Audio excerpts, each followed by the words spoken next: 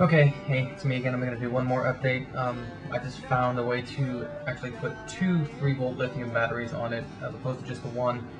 It's pretty bright with just the one battery, but I figured having two it'll be a little bit brighter, and it is. But it's just two lithium batteries, basically duct tape, or not duct tape, use electrical tape to hold them together. And then as soon as this contact is made, as usual, just like on the last one, same thing, lights up. With the one battery it sits flat, but with two batteries, you can see it sits up off that plate, which means it's going to be off your chest at a weird angle, like that. And we don't want that. We want it to be as flush as possible. So with that hole, what happens is it's going to go right through it.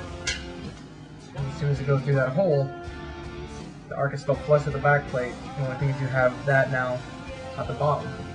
But because the dent in the chest, the curve of the chest, it's not going to be noticeable. It actually helps it.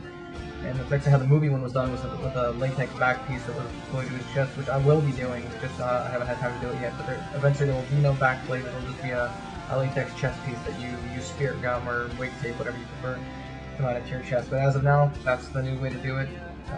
Just take the back plate, slide it up under your shirt where you want it to be. Make sure that the hole is lined up where you want it to be, so that your things are, in the correct placement. Then we're going to take the arc reactor, line that thing up, and line it up with the hole.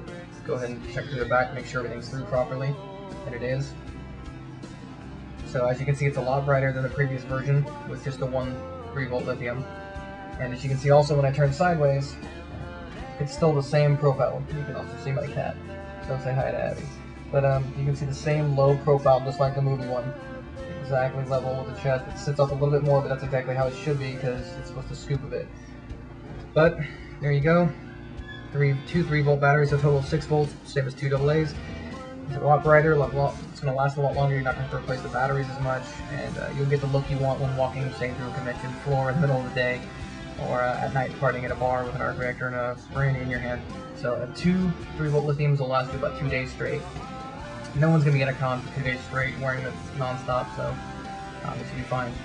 Alright, so that's my current update. I'll probably update more when I have the new center ring, because you can see it's the old center ring still, but I'm doing the new one soon.